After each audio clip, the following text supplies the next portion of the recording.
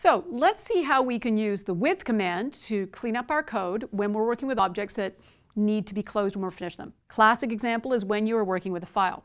So what we would very commonly do in our code is we would use something like a try statement. So we can say, hey, open up our file and write to it. Now, if everything goes well and you've successfully written to the file, we want to make sure we close that file stream when we're done. We do not want to leave it open. So really important. But if we open to it and write to it and somewhere along the way something goes wrong, we still need to make sure we close it. So that's why we put this into a try finally. So regardless of whether we got an error or not, it always closes the stream. Super important code.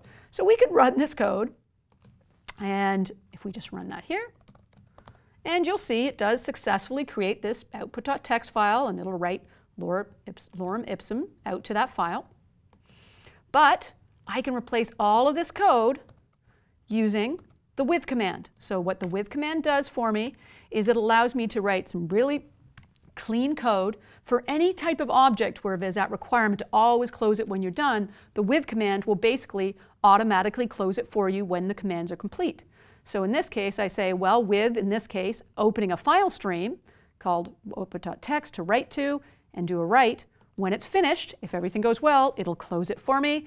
And if there's an error, it'll still close it for me. So this is really exactly the same code as try finally, but so much cleaner, so much easier to read once you get used to it. So if we run this code, we're going to see exactly the same output. There we go. And we'll see that output.txt file written there. But this time I did it with the with command. So this way I guarantee that my file stream is going to get closed when I'm finished working with it, regardless of whether or not I had an error when the code was running. And this is not just limited to file streams. Any of these objects where there's that requirement to close it when you're done, you can use a with command. Make it your best friend.